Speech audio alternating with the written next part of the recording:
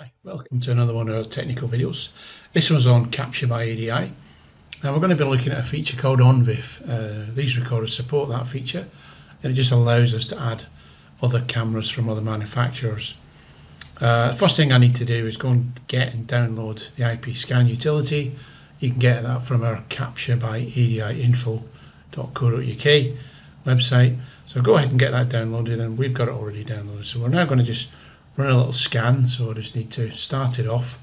I need to discover the recorder IP address before we start, which is there on the screen for us. The other thing I might want to do is to discover the new camera and make sure we know the login details. So I know the IP address and I know the login details from this Honeywell camera that we've got. So that's all in order. So I'm just going to launch a network browser by double clicking on the recorder IP. Provided my network's okay, I can enter my username and password. And that's what started the process off. I need to go over to the network section, and then I need to go over to the other section, and I need to turn on the Onvif support first thing. So turn it on and we'll apply that feature right now. I'll just wait for that to complete. Setup's complete. We're just going to nip over to the live stream so we can see the cameras, and we'll show you that we've got 4 cameras connected. Got a big screen there showing you a multi-way with only 4 connected. So I'm going to nip over to the camera section now. I'm going to go and pick camera 5, and I'm going to change it from auto to IP camera. And the next thing we need to do is put the IP address of this nice new camera we've got.